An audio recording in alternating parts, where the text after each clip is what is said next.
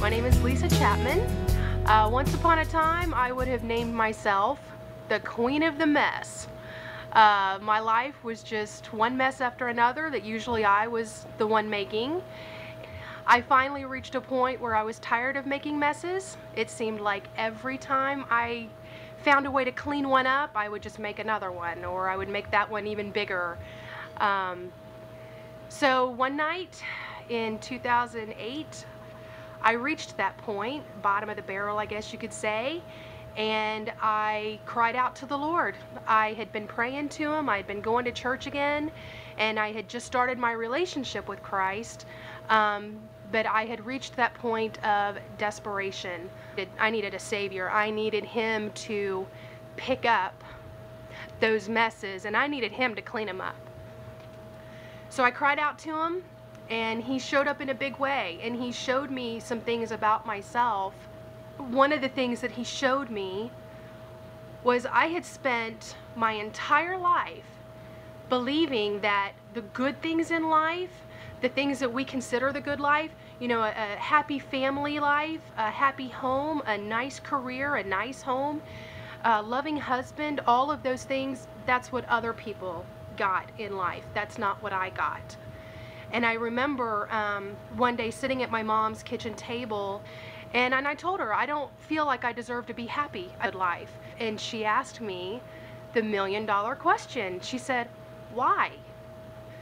So with Christ's help, through prayer, through journaling, I started seeking that answer. Why do I believe this about myself? Because I was adopted.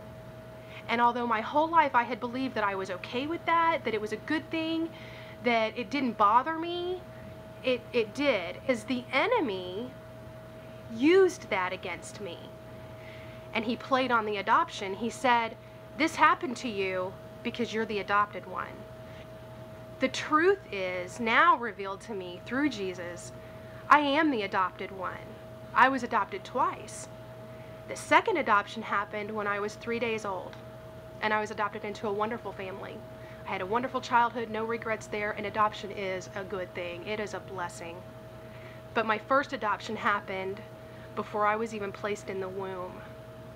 God made me His. He claimed me as His own daughter. He protected me in the womb.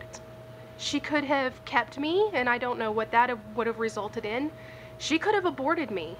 And I'm so grateful. It sounds like such an understatement. I'm grateful she didn't choose that route. She placed me for adoption.